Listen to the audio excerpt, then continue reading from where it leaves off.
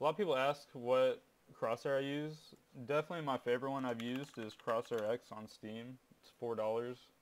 Has a lot you can choose from. Right here. You can make your own if you want to. It's pretty cool. If you use exclusive mode in Rust, you're going to have to follow these steps though to use it. If you don't want to spend the $4, you can just go to this website. I'll have it in the description. You just want to click this download link, and you also want to download a crosshair you want to use. You can just search this, for example, to find one. A lot of these would work.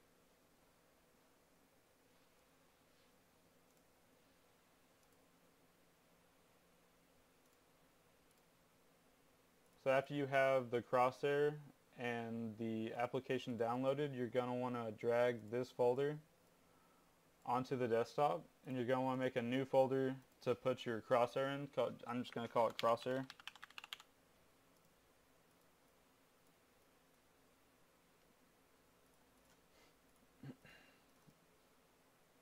So now you just open the application, and you're going to see a Coca-Cola emblem pop up in the bottom right.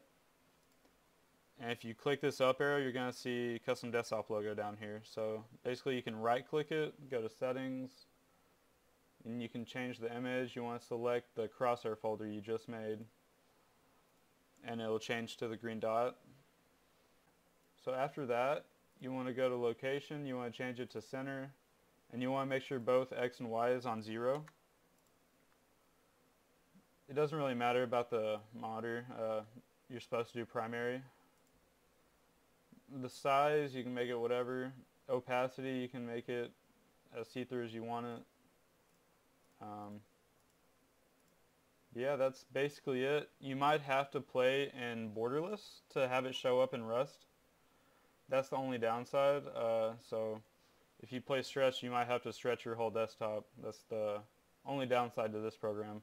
But with Crosshair X, you can use exclusive. So if you have a problem with the mouse being stuck on the crosshair, just right click and click drop folder mode, and it should fix the problem.